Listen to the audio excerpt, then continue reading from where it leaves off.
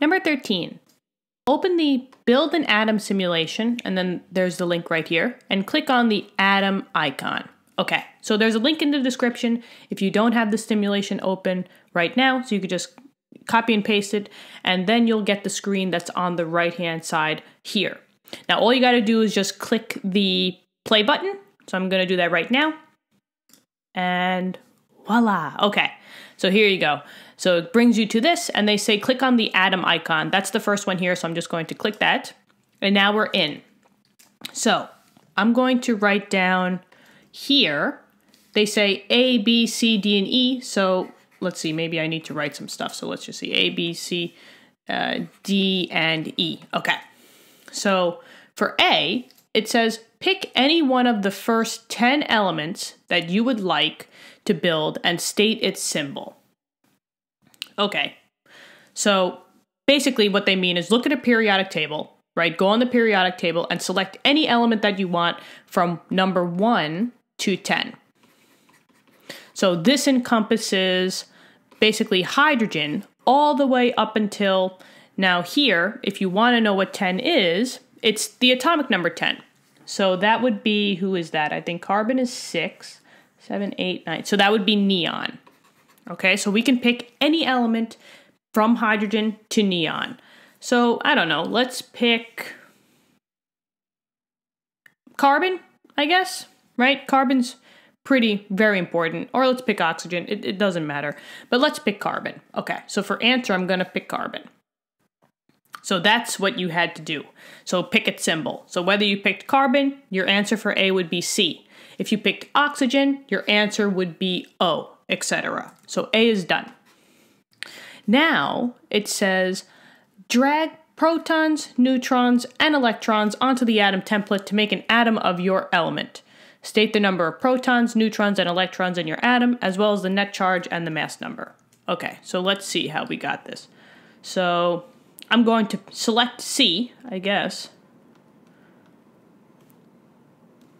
Oh, I guess I have to drag them. Okay, so I'm going to create carbon. And now we just have to drag them to make the atom.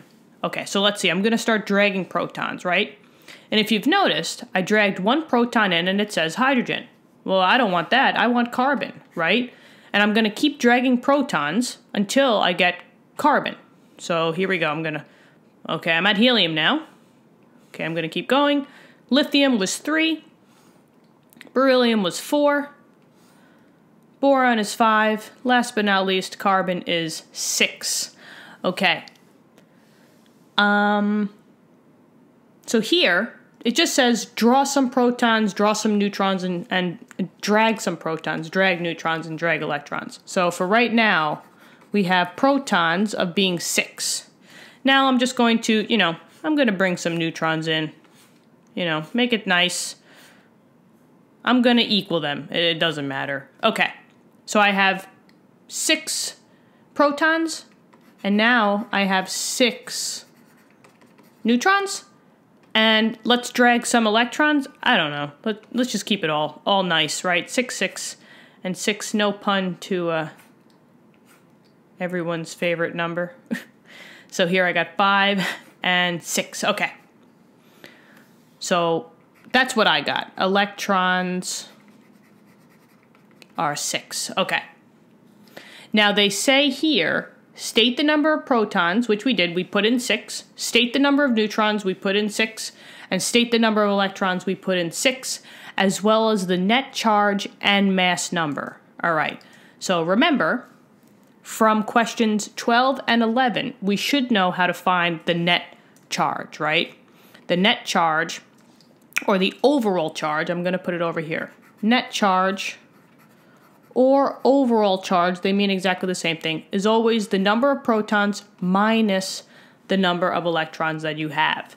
So here, I have 6 protons, and I have 6 electrons, so 6 minus 6 is 0. So my net charge is 0. And you can see that in the diagram. You see up above it said neutral atom, so that means 0. It's neutral, no charge. And the mass number let's see, if I click this, it does show you. Okay, so it tells you 12 for here. Oh, and if I click the net charge, there it is. It's 0 as well, because the same number of protons that you have equals to the same number of electrons, and that's why we have 0. So mass number, I'm just going to put MASS number is 12. Now just know that the mass number is always equal to protons plus neutrons. So since we had 6 protons and 6 neutrons, 6 plus 6 is 12. So that's where they're getting that from. Okay, so that's everything for B. We are done with B. Oh, and then it says C. Click on the net charge and mass number to check your answers. So literally, we just did this, right? So we clicked on the net charge. It showed us that the real answer was 0. And we clicked on the mass number, which was 12. So this one was good. So state your answer, whether you were correct or incorrect. We were correct. Awesome. Next, predict whether your atom will be stable or unstable. Now, we have to predict, right? So this one could be right or it could be wrong, right? Maybe you would say, I don't know, it's stable, or maybe you would say, I don't know, it's unstable. Either way, you know, you're just predicting. So I'm just going to get rid of this. Okay, so I'm going to say that this is stable. Why? Because it says state your reasoning, right? So I'm going to say it's stable because it's a neutral atom. So I see that I don't have a charge here, and if you have something that's neutral, it is stable. It will be stable. So no charges, no ions, will be stable, will be a stable atom. So I see that I made a neutral atom, it's stable, and also I see on a periodic table, if you guys take out your periodic tables, the number that they give on the periodic table will be 12.01, close. So this means that the average carbon weighs or has a mass number of 12.01.